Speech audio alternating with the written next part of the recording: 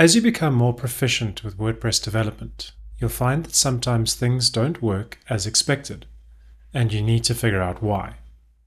In this lesson, you're going to learn about the built-in debugging options for WordPress. First, you will learn what it means to debug your code. Then, you will learn about some built-in WordPress debugging options that are available to you in a default WordPress installation, as well as how to enable and use them. Debugging is the process of finding and fixing errors in your code. As the two primary programming languages of WordPress are PHP and JavaScript, you need to be able to debug both. With JavaScript code, which is executed in the browser, it's fairly straightforward to use console.log to write messages to the browser console for the purposes of testing and debugging.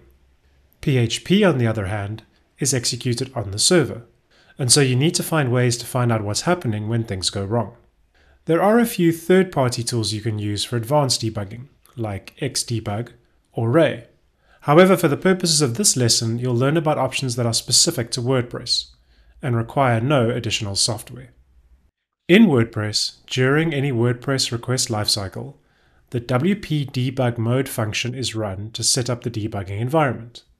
This function is located in the WP includes load.php file. If you look at the code, you can see that if the WP debug constant is set to true, then it sets the PHP error reporting level to all, which means turn on all error reporting. Additionally, if WP debug display is set to true, then it sets the display errors PHP setting to 1, which means turn on the display of these errors on the screen. Finally, if WP debug log is set to true, then it sets the error log PHP setting to the WP content debug.log file. It's also possible to configure a custom debug log file location, other than the default. If this log file is enabled, it will set the PHP log errors setting to 1 and set the error log setting to the path of the log file, meaning that all errors will be logged to this file.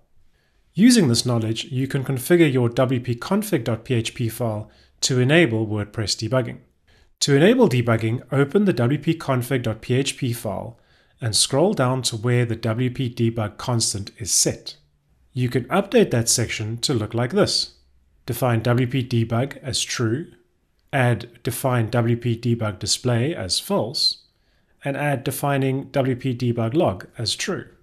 This configuration will enable debugging, disable displaying the errors on screen, and enable logging the errors to the WP content debug.log file. Depending on your personal preference, you can enable displaying the errors on screen, but this can lead to the errors either being missed or overlaying other important content on screen, which is not ideal. Additionally, if you're ever debugging an issue on a production site, you don't want to display errors on screen, as this can lead to sensitive information being displayed to a user. To see this in action, let's look at an example. Let's say you've developed a plugin with the following code. The plugin creates a form submissions table in the database when it is activated, and then registers a REST API GET route to fetch the form submissions from the database. For the purposes of testing, you've manually inserted a few records into the form submissions table. However, if you visit the REST API's GET route, you don't see any form submissions, so you need to start looking for bugs in your code. By simply enabling debugging, any errors in your code are automatically logged to the WP content debug log file. So if you take a look, you'll see any errors that have been logged.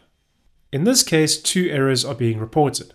First is a PHP notice triggered by WordPress, which is caused by hooking the WP Learn Register Routes function on the wrong action. Second is an error related to the database query being run to fetch the form submissions. It looks like it is querying the table form submission, not form submissions. Once you fix these errors and visit the REST API GET route, you see the form submissions are returned.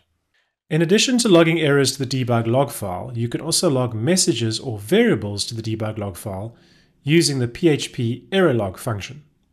This function accepts a single string parameter.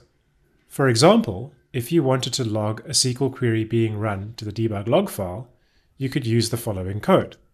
If you refresh the request and view the debug log file, you see the query being logged to the file. In addition to logging the last query, you can also log all queries that are run during a WordPress request lifecycle.